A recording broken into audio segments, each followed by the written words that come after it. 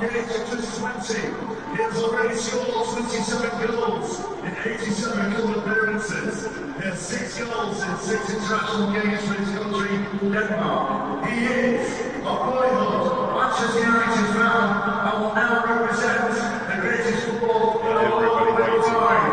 Please give a huge welcome to Manchester United's newest forward, Rasmus Højlund.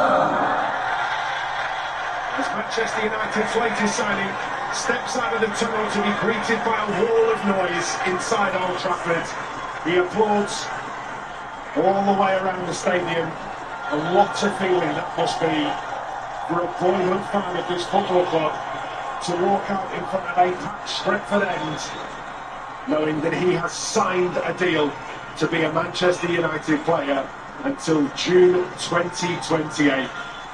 Double-handed wave. David May, what a feeling that must be. He must be absolutely buzzing. He really must be. I mean, it's took his time getting over the line, but he'd be absolutely buzzing. I remember the rank coming out. So similar, very similar reception. Potentially, he could be an absolute world beater. He's only a young kid. He's only 20. But Eric tonight knows what he's doing. He knows that. He's not finished article, but he will work with him. He will make him a better player. I think Rasmus Højlund is one for the future for Manchester United. 27 goals in 87 club appearances. He scored 10 for Atalanta last season. He's already playing for Denmark, 6 international goals. He very, very definitely is a huge prospect. And you can see, he's 6'3", he's an athlete, he's tall, he is so quick, it's unbelievable. And exactly what defenders like you, David May, didn't want to have to play. And a physical player that was quick and skillful with the ball on their feet. I think United have been crying out for the last 3, 4, 5 seasons for a young centre forward. It's that time. Ibrahimovic. Yeah, not him.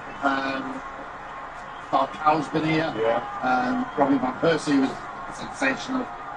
But now we've got a young kid coming in, and he will absolutely trumpet for some action. Hopefully next week here against Wolves.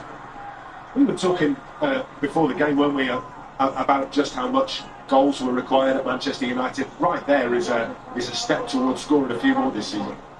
What we said last week, just before national teams, we've now got an actual number 9 who's going to play through the middle.